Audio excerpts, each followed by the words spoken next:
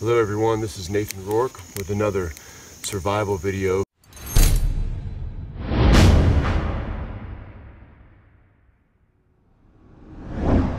Today I thought it'd be real important for us to cover another very basic skill living outside or living in any crisis situation, and that is the ability to boil water. There's lots of different ways to boil water. It always depends upon the tools you have at hand and the resources you have available to you. Today I wanted to introduce my favorite way of boiling water in a backcountry situation, and it's called the fire crane. And as you can see, I have set up before me our most basic fire crane, and it's a simple machine. It's a lever. So you can see I have a stout stick. On one end of the stout stick is a pot full of water suspended over fire. It rests in the middle on a fulcrum point. And on the far side of that stick is a counterweight that holds up our pot full of water. This is an important setup. It's super easy to make if you have the resources at hand. You know, it's got to be stable. Anytime we're talking about boiling water, we also need to take in consideration the safety elements around boiling water, because boiling water in a survival situation or even on a family campout can create a lot of injury.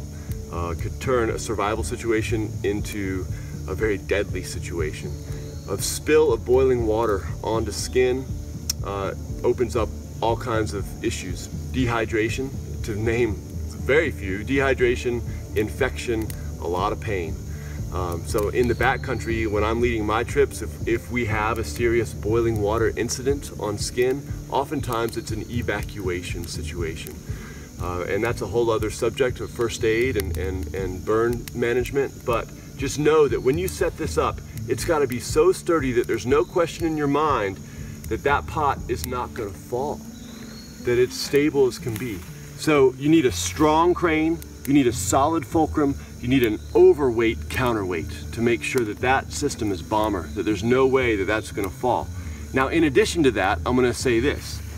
When you have water boiling on a fire, this is not a hangout fire. You don't sit down next to it and chill, because you need to be available and aware and able to back up fast. If that pot were to fall, if someone were to trip on it, if something were to knock it over, you don't want to be caught sitting on the ground where that boiling water can spill into your lap. I'm sure you can imagine what that would create.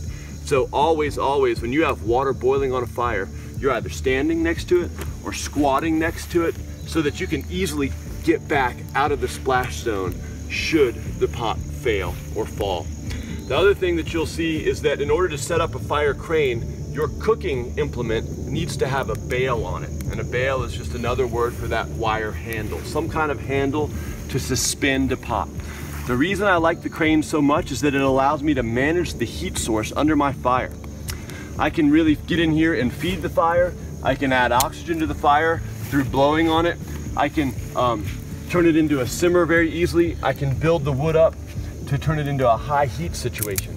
And if I'm trying to boil water quickly, the rule of thumb is you want to use pencil-sized sticks, and you want to keep those sticks built up to the base of your pot pretty much throughout the process of boiling. That way the sticks have time to ignite, heat up, and transfer that heat to your water in the steel pot above it.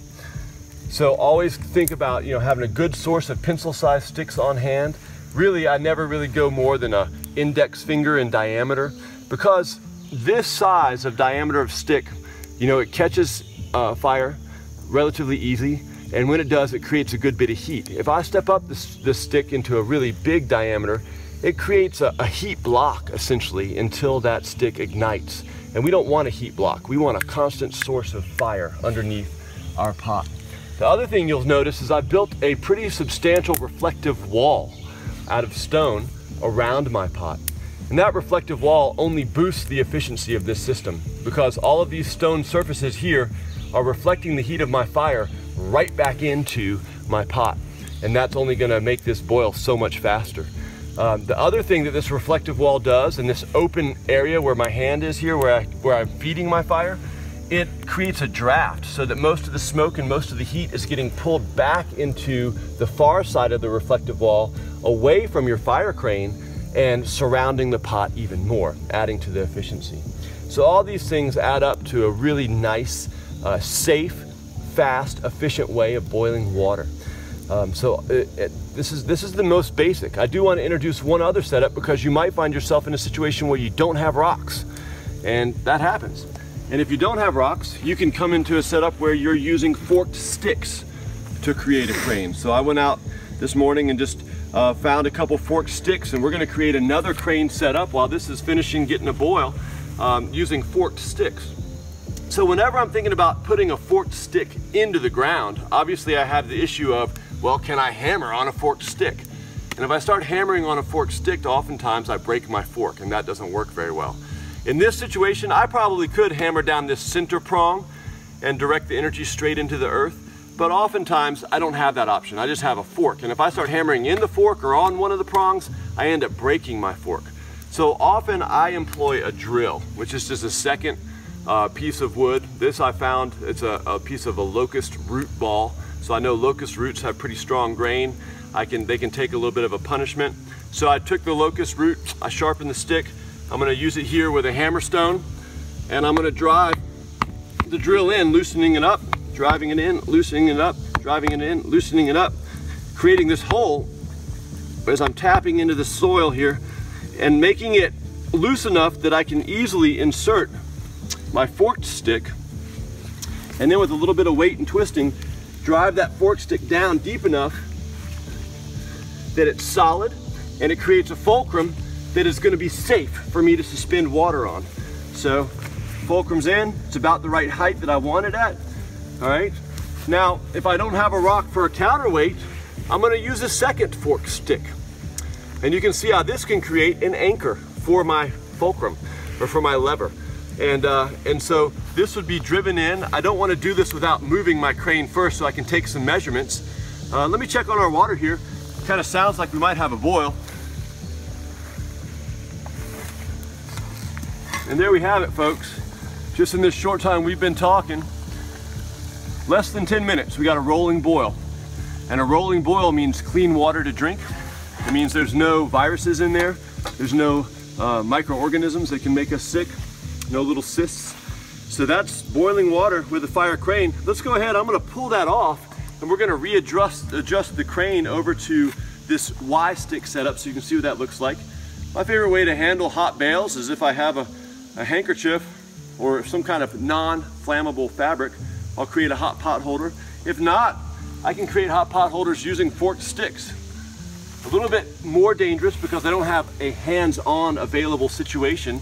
Whereas when I use my hands in a handkerchief, I can feel that bale, I can hold that stick, things get nice and easy, and I can very carefully slide that hot water off, set it in a spot where it can cool down, put in my food that I want to, put it back on the fire to simmer for a while, or let that cool down and turn it into drinking water. So if we'll direct our attention back over to our crane here, here's the Y stick setup. So obviously I'm not quite over the fire. I would move things a little closer, but for this example, you'll be able to see exactly what I'm getting at here. And then I'm gonna use this stick as my anchor. All right, so I've sharpened one end of it. I'm just gonna drive it in. I chamfered the other end so that I can drive it nice and easy. And I'm gonna see if I can just put this in to where it'll lock down on the far side of my crane, holding it in place. So now I've created a Y stick fulcrum and an inverted Y anchor. And if I brought my water back, again, realize that my crane is not on target right now. It needs to be extended further. But for the example of the Y stick and the counter Y, you see how these things work together. And this would be used in places where I don't have rocks or logs to create fulcrums and counterweights. But that could be extended back into my fire box of reflective wall surface, and I could get a boil on just as easily there. So y'all, boiling water, there's lots of techniques. This is just one of them. This is my favorite for backcountry over fire boiling. It's the fastest. I feel like it's the most versatile. I feel like it uses all of the elements the way they're supposed to be used. I got nice reflective surfaces. I got plenty of oxygen and working room to deal with my fire. I'm not dealing with suffocating fire the whole time.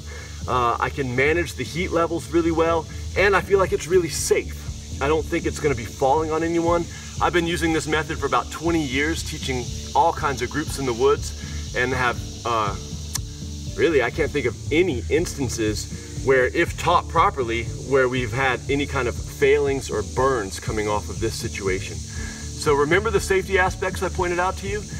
Don't sit down next to boiling water. Really treat it with a lot of respect, because that can create a survival situation in and of itself. But boiling water is a skill that is life-saving, certainly makes your food taste better. And in first aid applications, sterile water can go a long way as far as treating and dealing with wounds. So hope you guys picked up something new today. Get out there and practice this. And remember, building fire, setting up cranes, it doesn't always come as easy as it looks on film the first time. Something that you got to train. So failure to train, training to fail. You guys got to get out there and practice it. And you know, I hope you like the crane as much as I do. Y'all take care. Have a good day.